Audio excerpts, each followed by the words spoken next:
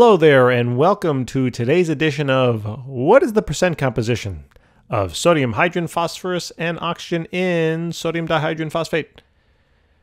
I tried with that intro. Anyway, guys, take a look at the table. We're going to first calculate the mass, and then we're going to get down to business with the percents.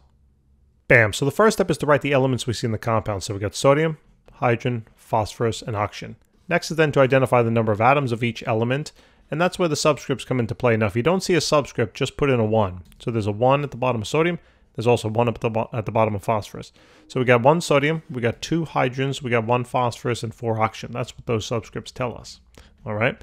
Then we're going to take those number of atoms and multiply it by the mass of each element. Those masses are found on the periodic table, so take a look. Sodium is 22.99, hydrogen is 1.01, phosphorus is 30.97, and oxygen is 16. So those are the masses we're going to write in. So 22.99. Hydrogen was 1.01, phosphorus was 30.97, and then oxygen was 16. And then to find the total mass of each element in the compound here, we're simply going to multiply this row on across. See how nice and simple this is?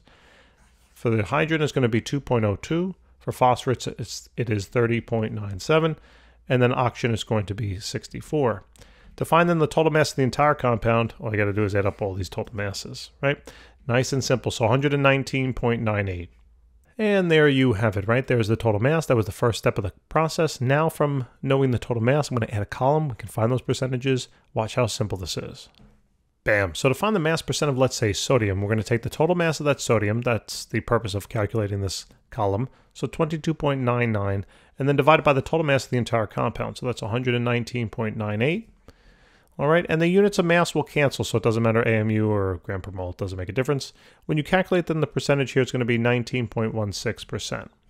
All right, we're going to do the same process now for hydrogen. So we're going to take the total mass of hydrogen, 2.02, divided by the 119.98, times that by 100, and we have a total mass here of 1.68 or so percent.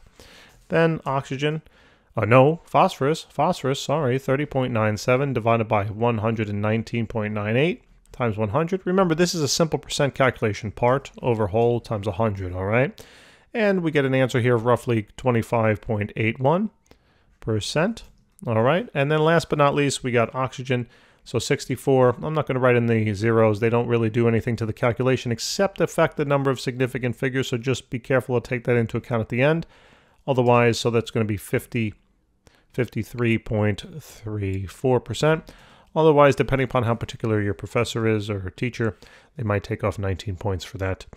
So when you add this all together, you should get a 100, and that's what I want for you on your next test. We have thousands of videos out there to help you do just that. Check out our channel. We'd love to help you. Remember, nothing great is achieved without some hard work, dedication, and time. So as long as you can do all three, you will be very successful in whatever you plan to do. So thanks so much for watching. I'll see you soon.